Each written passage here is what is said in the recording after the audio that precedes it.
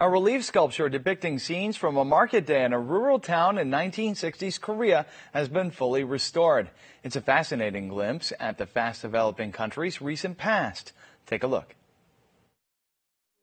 A black relief sculpture occupies a corner of a middle school campus.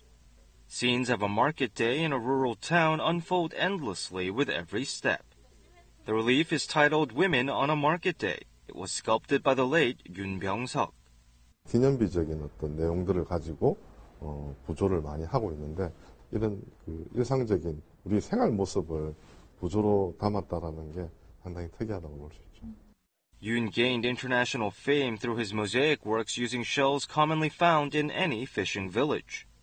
This particular artwork was installed at Sungji Girls Middle School in Masan in 1969 when Youn was an art teacher there. 모든 졸업생들이 기억하는 이런 소중한 추억의 공간을 또 우리 학생들이 보고 느끼게 해야 되겠다 해서 사실. The artwork survived for 50 years and through renovation work has been recently restored to its original form. People of all walks of life come alive in the 42-meter relief sculpture. 이게 검정색이고 좀 돌이나 그런 질감이라서 딱딱해 보일 수도 있는데 좀 복작복작하고 따뜻한 느낌이 들어서. The engravings of merry scenes at a rural market in Korea's 1960s continue to interact with the students even after some 5 decades have passed.